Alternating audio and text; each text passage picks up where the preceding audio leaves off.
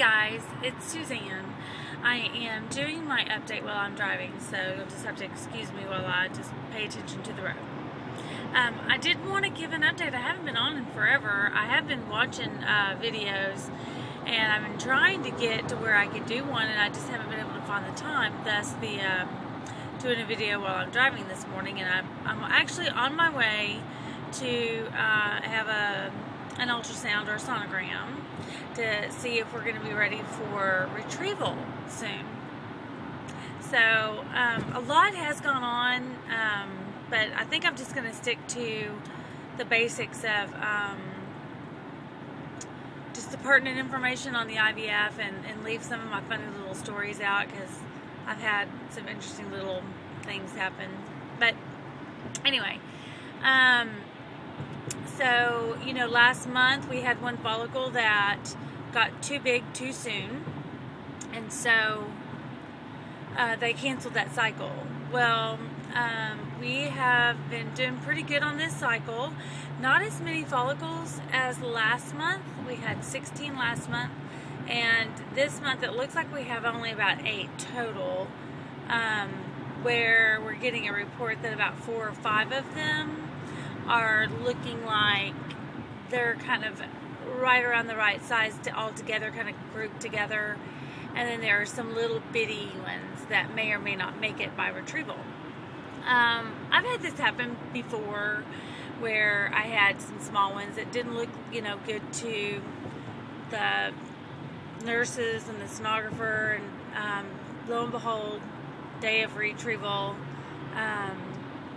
they had got several more than what they anticipated. So, with that being said, I am very hopeful that not only do we have our, 4, 5, 6 that are the ones that they like, I'm thinking we're going to have the 8 that they're total seeing. Plus, I wouldn't be totally surprised if we had a few more kind of pop up before retrieval date. It is Tuesday. Oh my gosh. And Baby Bound is having her transfer today. That's a huge thing.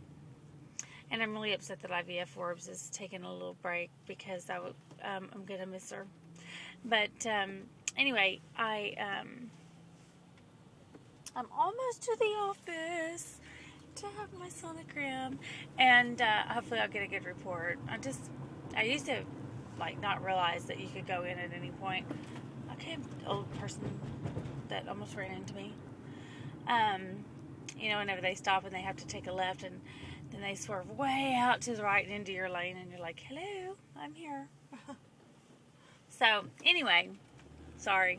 This is why people should not drive and make vlogs, because they get distracted. But at least I'm getting distracted from you and not the road. Not to be rude, but this is where my husband always turns. My husband always turns in early, and I'm like, why'd you turn in early?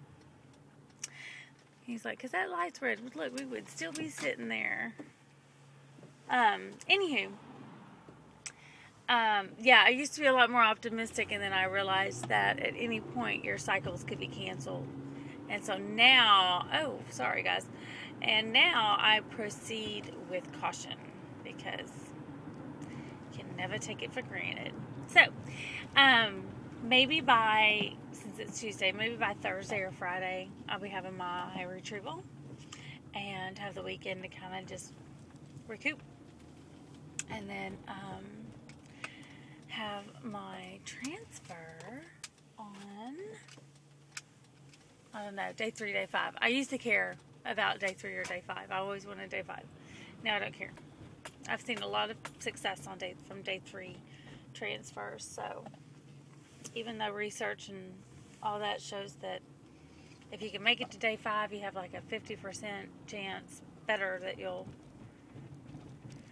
implant, but it didn't work for me. So anyway, I'm here, I'm parking, and that's my update, and I'm just going to go ahead and post this. Okay, bye.